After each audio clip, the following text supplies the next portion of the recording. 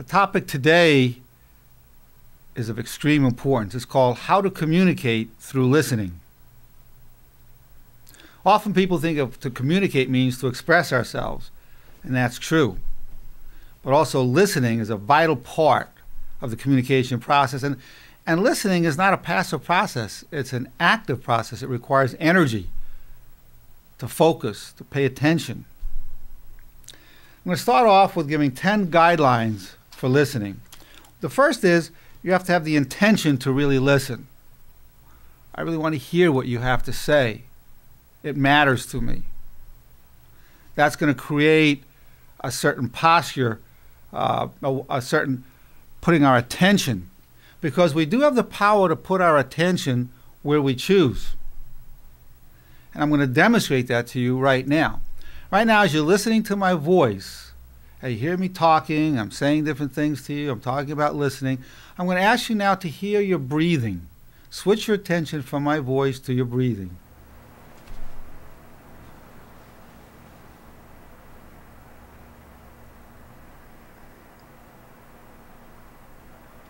And now, allow your attention to hear any other sounds that might be in the room.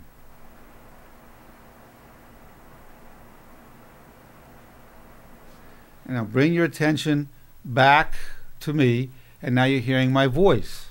So you demonstrated that you could shift your attention and listen to a selected sound, whether it's breathing, sounds in the room, or my voice. And you could do it at will. This is the whole foundation for Dr. Nerenberg's mind-body workout system, that we have that power.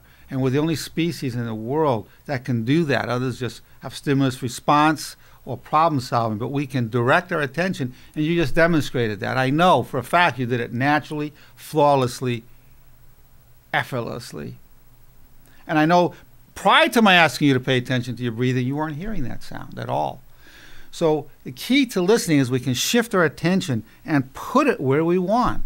We can then grab a hold of somebody speaking and say, okay, I'm with you, I'm listening, I'm holding on. Now the power of this is, if you're having anxieties or you're depressed or you're having a lot of distracting thoughts, you can still actually switch your attention to what's being said. That's the power of what you've demonstrated. So you can tell when someone's no longer listening. A cloud comes over their eyes and you don't even want to continue talking. The person's gone.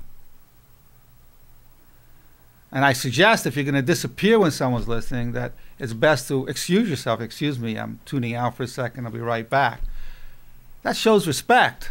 Sort of like if you walk out of the room, somebody's talking right in the middle of talking, you walk out of the room, that would be considered rude. Well, it's just as rude, tune out. But how many people will say that? It's pretty rare. Somebody say, listen, I'm not hearing it right now. I'm tuning out. Just give me a second. I'll be right back. All right, I'm back. So this is something I wanted to talk to you about because it's not done in our society. It would be considered unusual, but look how respectful it is. I'm not going to just disappear on you.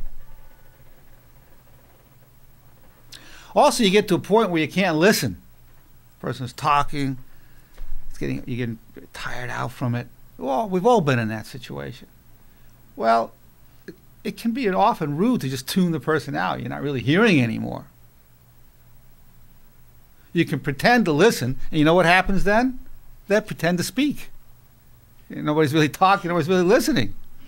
So what you could say, and I'm giving you options that you can use when you think it's appropriate, you could say, can we have a moment's silence?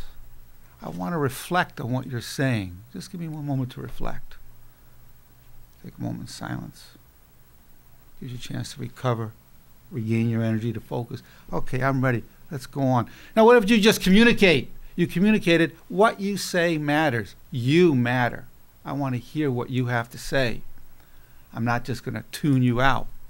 And you gave yourself a chance to rest up. Now, I realize you've never heard anybody in your life ever say it, and you probably never will. But look at that option.